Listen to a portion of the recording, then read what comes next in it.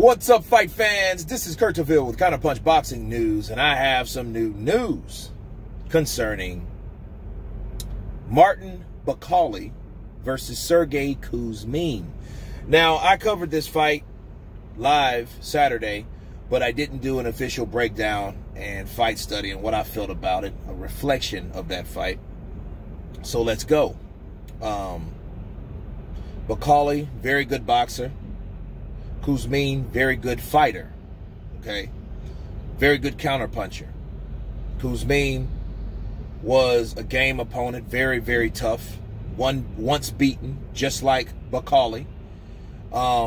In fact, beaten by the same guy, Michael Hunter.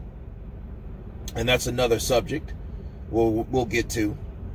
But the beginning of those rounds, Bakole was just winning from the outside. He had the reach, he had the jab, and he was doing a pretty good job. Now, the moment in time when he decided, okay, to square up, and I think that was in the second round, the whole fight changed.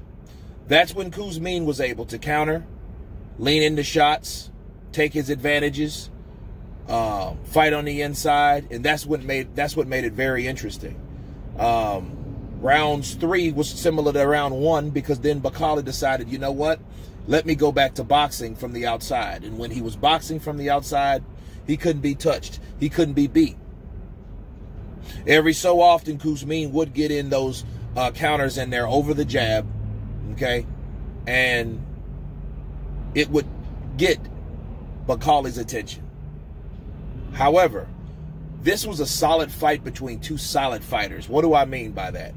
They weren't the cream of the crop, but they were far from the low. They were definitely contenders, and they showed a great beard because both of these fighters went blow for blow, toe for toe, and they took those shots. And not any of these shots had these guys wobbly to the point of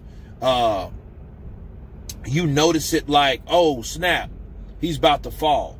Even when Bakole tried to engage with Ruzmin, that's when he kicked it up a couple notches.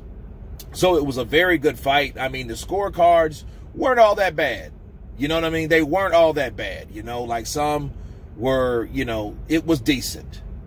You know, but Bakole, I would give it a little close on the scorecards, though, honestly, because I think some of the middle rounds, Ruzmin won also, and some of them were just like swing rounds.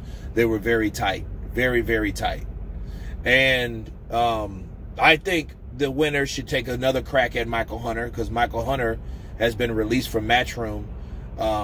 So I think if Michael Hunter wants to get any type of fight purse or any type of opportunity to come back to Matchroom, he would fight one of those guys, or in fact fight the winner of those guys, give them a chance to redeem themselves to see if he can still keep his victory over that particular guy. And his name is Martin Bakole. Martin Bakole is a very tough guy. If he can't fight him, I would suggest him fighting Hughie Fury. That would be a good fight, right? Because I think Bakole has the power and Hughie has the skills, you know. So I see a good fight brewing between those two guys. But it was a very, very good fight. You guys tell me what you think of Martin Bakole defeating Sergey Ruzmin. Of course, please subscribe. And you guys been counterpunching. Peace.